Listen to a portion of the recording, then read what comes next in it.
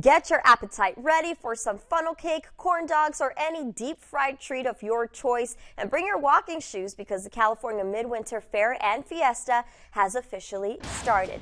Joining us live from Imperial is Vanessa Gongora with a glimpse at all the action going on right now. Vanessa, how's it going out there?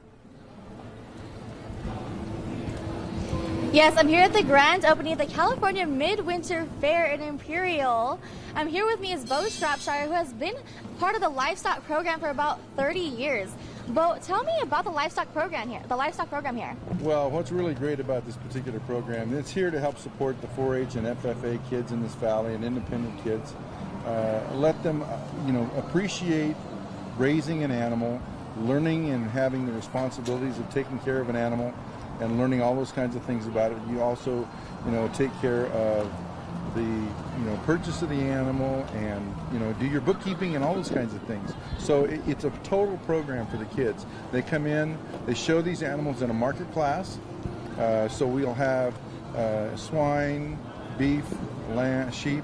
We'll have goats. We also have some small animal projects, the rabbits and chickens and stuff. And the kids, in addition to showing those animals in a market class, then they also come back and participate in showmanship. And these kids really take showmanship to heart because it's a big deal how to handle the animals and those kinds of things. So with that, they're doing that today and tomorrow and Sunday. And then once those animals have been selected in a market class, then they'll come back next weekend for our auction. We'll have a small animal auction on Friday night, which will start about 6 o'clock. And then our large animal auction will start Saturday about 10 o'clock. And so the kids are able to participate there. A lot of the kids, they'll raise money to put into their college funds and those kinds of things. Pay for their projects and put money away for college. That's amazing. And then for the fair not being here for almost 2 years, what are you looking forward to now most? Well, the biggest thing is we're tickled to death to have the number of kids back this year. We have about half the animals that we did in 2020. Last year we did have a grading show, so the kids were able to raise an animal, but they still couldn't take them to auction.